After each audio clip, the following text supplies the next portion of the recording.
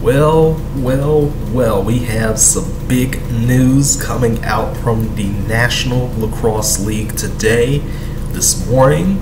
I am very proud and excited for several things. First off, we need to talk about the new Canadian television deal with TSN. Very grateful for that. I'm not sure how long it's supposed to be. I read up on it a couple days ago, but I haven't looked back at it actually to see what the confirmation and stuff is. How many years is it going to be? Is this going to be a bunch of channels? TSN has a bunch of channels, and if you have a VPN, or if some sites, some sites that may be a little bit sketchy, if you don't want to pay for Canadian television, they're there, and we can get on that. It's not going to help the league grow or anything, but if you can't support the league by having that television, that channel, and if you don't have TSN, you're out of luck in the United States for the time being, until the NLL announces their US deal. I hope it's not Bleacher Report again, because Bleacher Report Live was terrible, and it never made sense to me that platform was being used for streaming NLL games. I didn't like it because I don't like streaming. So I don't like having to stream and pay for streaming. I don't like having to pay for streaming, because streaming is the new cable. But I've said that so many times and stuff like that. So we're not gonna dwell into that. But the NLL has announced their opening weekend schedule, which is December 3rd to December 4th.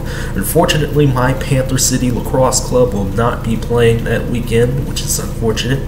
We have the week off, but it's gonna get real fun real quick, because the league has divided itself into conferences. It used to be 3 for only about a year because of the pandemic, but now it is 2 conferences again. And what I assume will happen is that there will be another Western team. There will be another Western expansion to join Las Vegas when they come in next year, I think.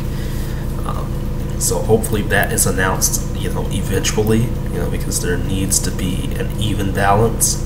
So the top 3 in the West, because the West has 6 teams and the East has 8, so the top 3 in the West plus the top 4 in the East, plus either the 4th place in the West or the 5th place in the East, 5th place in the West or 4th place in the East gets that 8th seed. They will play in the first round, and that first round will be single elimination. The final 2 rounds, the semifinals and the finals, will be a best of 3 series, which is it's pretty good. It's pretty good, actually, because upsets can happen in lacrosse and in sports in general.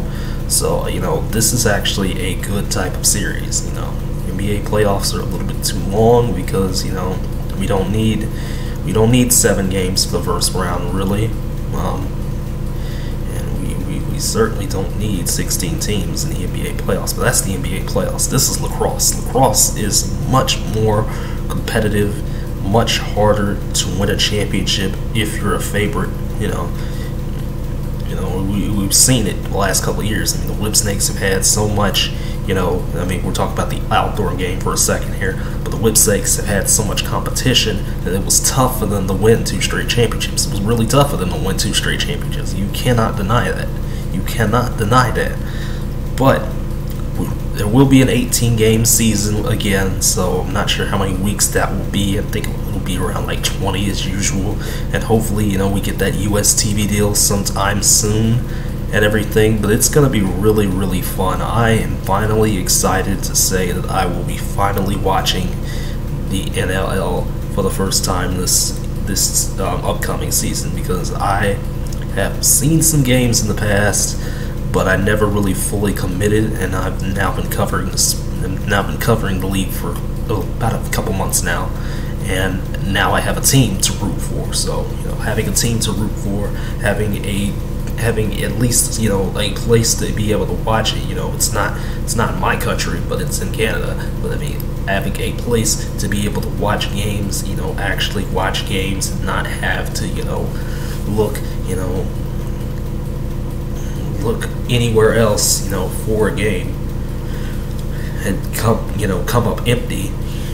Is a blessing. It is a blessing, and the NLL continues to survive because we know the NLL likes to, you know, have good attendance because they have, you know, teams actually have fans in the stands, unlike, you know, let's say indoor football or MLS.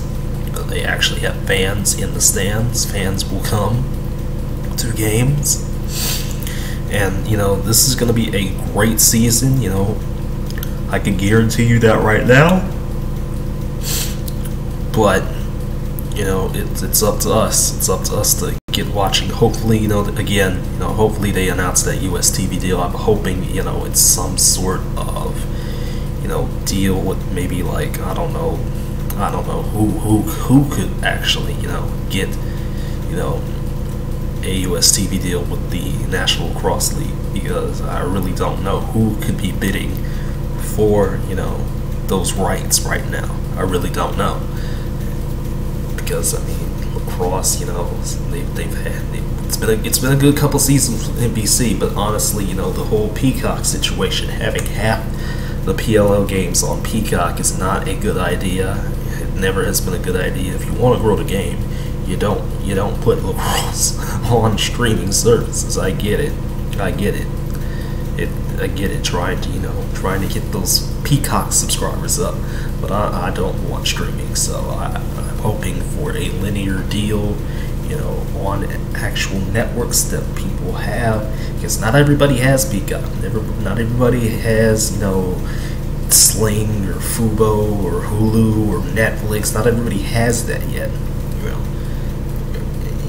We're still in a weird time, you know, right now, where it's like, do we still, you know, put stuff on cable, or do we put stuff on streaming? You know, it's still a weird time. But that's all I gotta say. I'm excited again. You know, I'm very hyped up, and you know, I'm just loving every second of what the NLL is doing. I'm loving every second of getting back into lacrosse, because I mean, learning about players, learning about things. You know, it's been a tough time for me. I will admit that. You know, sometimes I forget, you know, players when it comes to PLL videos and stuff like that. But yeah, that's all I gotta say on the matter. You know, what do you guys think? And again, I'm just excited. I'm really excited. I've said that so many times, but I mean, I really am. I've got a big goofy smile on my face. So, y'all, you know, come on down in the comments. You know, project who that 16th team will be, because I really don't know. I really have nothing. I really don't know. I don't scour forums and stuff like that to really find out what that information is, what that could be. You know, I'm thinking it's Western, because, you know, to balance it out, because I really thought we were gonna go with 3 divisions again, but I guess not. That didn't work out. You know, some of my lacrosse buddies in the Discord were like, hey, you know, why isn't it 3 divisions again? But it is what it is. But yeah, that'll do it. Y'all take care. You know, have a good rest of your week. And, you know, if the NBA Finals ends, you know, on Saturday night, we'll have, you know, a video on Saturday night. You know, if not, there may be something else. There may be something else this week. There may not be. But I'll check with y'all when it's time. But see y'all later, and have a good rest of your week. For now.